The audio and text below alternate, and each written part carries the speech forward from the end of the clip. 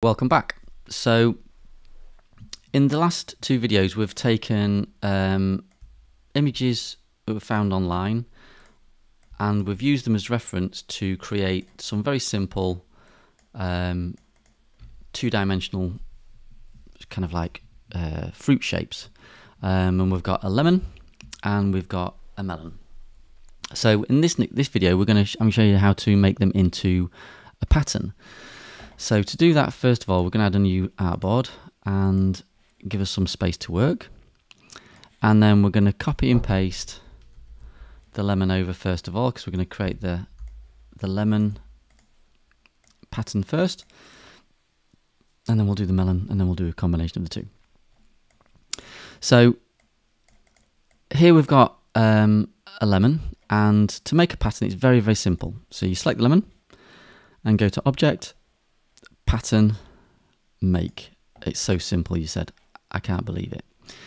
So you'll get an example of what the pattern is going to look like, and there's different ways of organizing the actual object. So at the moment it's grid, which looks a bit regimented. Then you can do brick by row. You can do brick by column. Then you've got a width and a height, and so at the moment you can, like, if I scale this down, actually, have you noticed that? Look, so I haven't grouped the leaves and the lemon segment. So let me just group them together.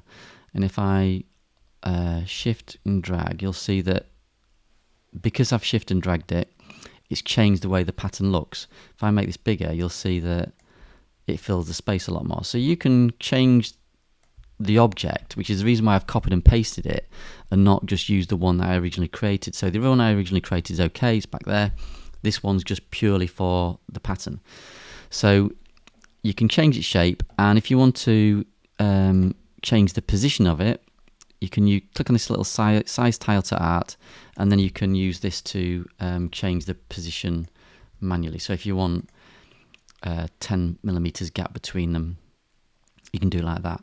When you're happy, you can just click, I'm going to sneeze. When you're happy, just click on done.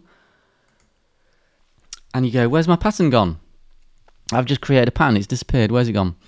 Well, it hasn't gone anywhere, it's gone into your swatches. So you're familiar with the swatches that are in here, but they're also over here. So if just move that to one side, and if I draw a square or a rectangle now,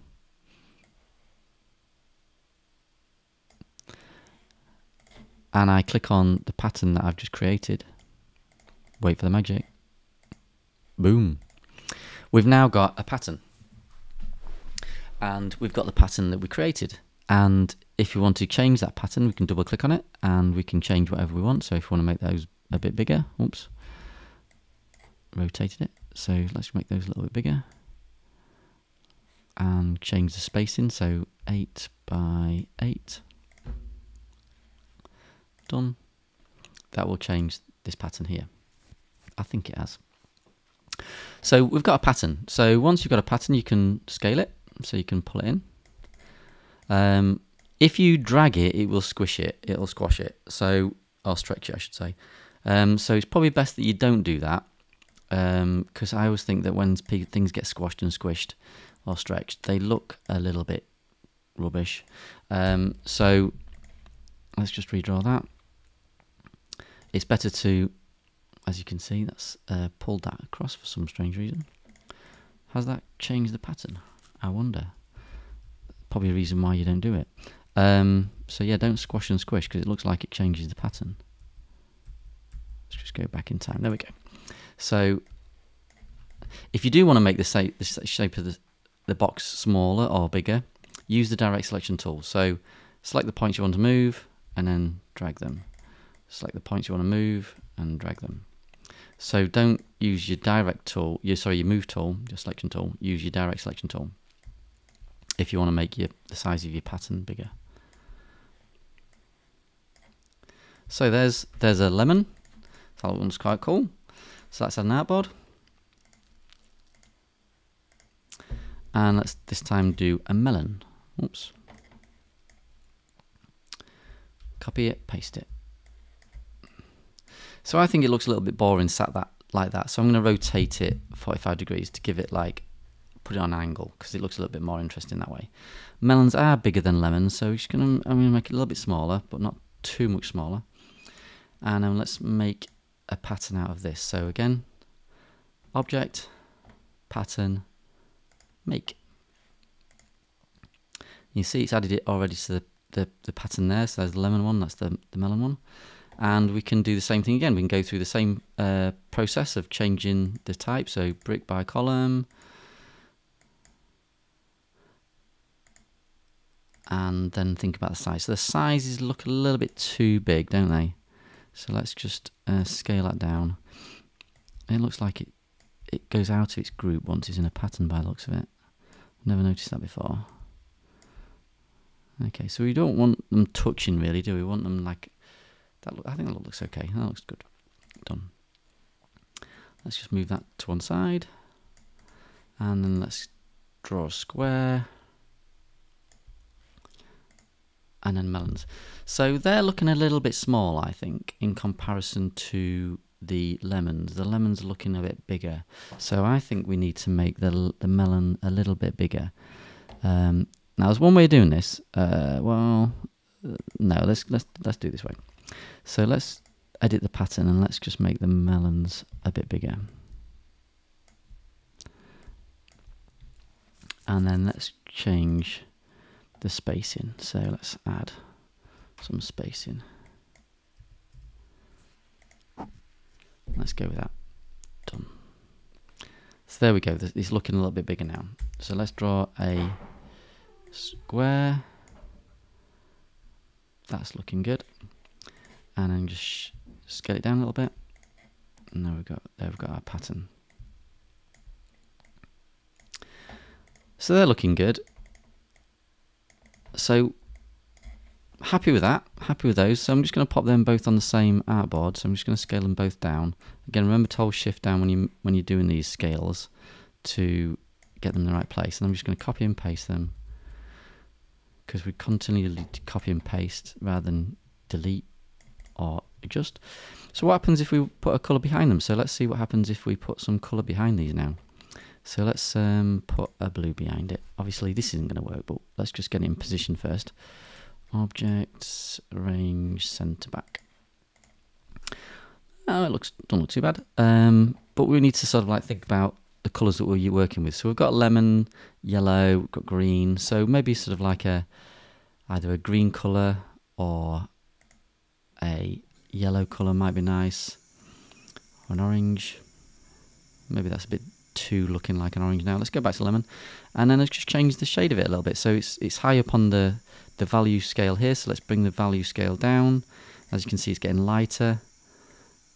And let's go for a pale yellow. That looks like lemon. Let's copy that and paste it. Let's stick it behind the melon. Let's see what that looks like. So object, arrange, center back. That doesn't look too bad, I suppose, but I'm thinking it maybe could do with a different color. So let's try a different color. So let's try a greeny color. That looks okay. That's probably losing a bit of this. Let's just change that down in terms of tone. So we want to draw a straight line between there and there and give it a colour. Let's go. That's looking nice. I like that. A little bit less, a bit whiter.